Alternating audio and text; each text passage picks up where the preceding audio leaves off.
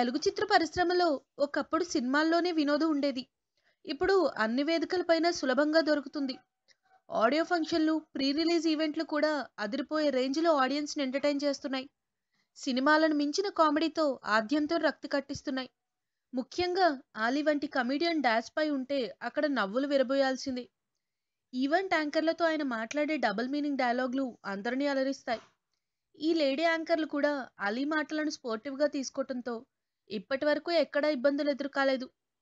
కొన్నాళ్ల క్రితం నాగచైతన్య హీరోగా వచ్చిన 'ఒక లైలా' కోసం మూవీ ఆడియో ఫంక్షన్‌లో అలీ యాంకర్ శ్యామలతో మాట్లాడిన మాటలు ఆడియన్స్‌ని కడుపుబ్బా నవ్వించాయి.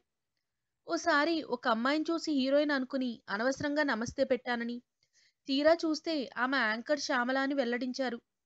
ఈ మూవీలో హీరో నీకేమవుతాడని అలీ అడగ్గా తమ్ముడు అని శ్యామల బదులిచ్చింది. వెంటనే నాగచైతన్యను అలీ బావ అని పిలవటంతో ఆడిటోరియం నవ్వులతో దద్దరిల్లిపోయింది. మీరు బావ కాదు మావయ్య, మావయ్య అని ఫిక్స్ అయిపోండని శ్యామలంటే, మావయ్యకు కూడా హక్కుంటుందంటూ శ్యామలను పైనుంచి కింద వరకు ఓ లుక్కేశాడు అలీ. అయినా ఇద్దరికీ పెద్ద తేడా లేదని, నీది కాకినాడ, నాది రాజమండ్రి అంటూ బైక్ మీద గట్టిగా కొడితే అరగంటలో పనైపోతుందని డబుల్ మీనింగ్ జోకేశాడు అలీ.